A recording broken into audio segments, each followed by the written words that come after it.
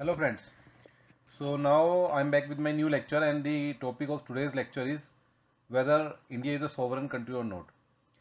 Uh, you guys already know that India is a sovereign country, and that has been declared itself in the preamble itself.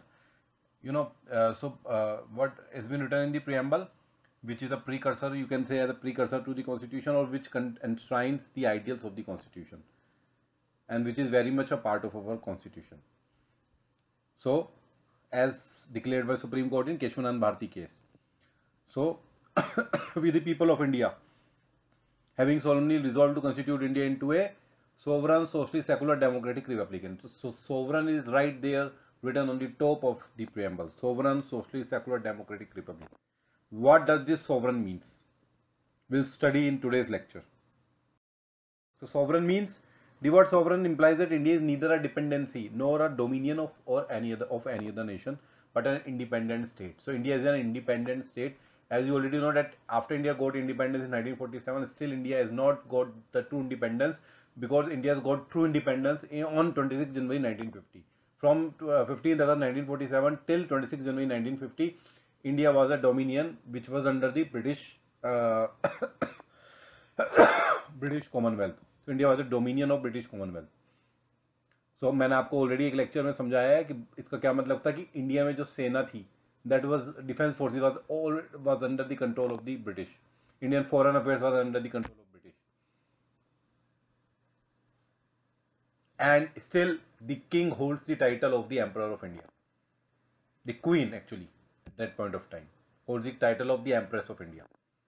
So that India was still the dominion of of the British till 26 January 1950. But on 26 January 1950, when India was declared a republic, at that point of time, you can say India has truly become a sovereign country.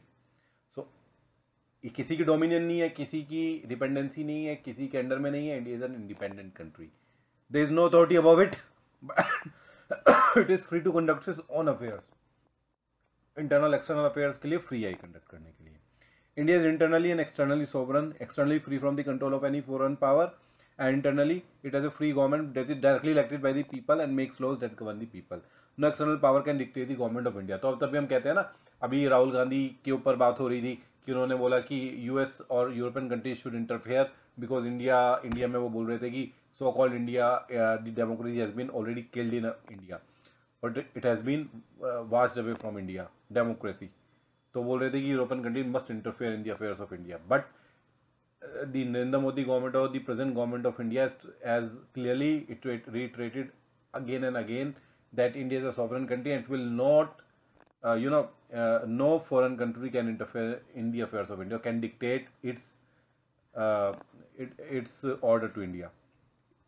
इसी वजह से हमें जो सस्ता तेल मिला रूस से, हमने लिया रशिया से. We have purchased the oil from India, from Russia at a cheaper rate, in spite of the sanctions imposed by the Western countries on Russia.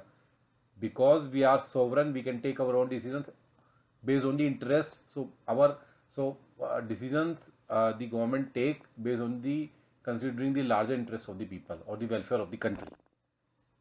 So that is truly a sovereign country. So being a sovereign state, India can either acquire a foreign territory or cede a part of its territory in favor of a foreign state.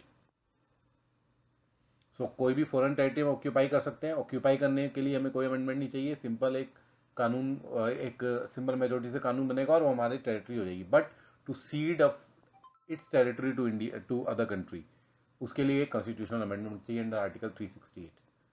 But because we are a foreign sovereign country, we can acquire any territory from outside, or we can cede our any territory inside to other country. So that is truly a sovereign country. So sovereign country होने का क्या मतलब है? We can take our own decisions. We are not dependent on anybody, any country. We are not a dominion of any country. We can take our own decisions. We have a free elected government. We are sovereign internally as well as externally. And we can acquire any foreign country or foreign territory, and we can cede our territory to any external country. So that is a sovereign country. So this is the definition of sovereign, which is written in preamble itself. Okay, in the next lecture we will study another topic of Indian polity. Thank you so much, and kindly subscribe to my channel and like my lecture, and do not forget to press the bell icon and notification button. Thank you very much.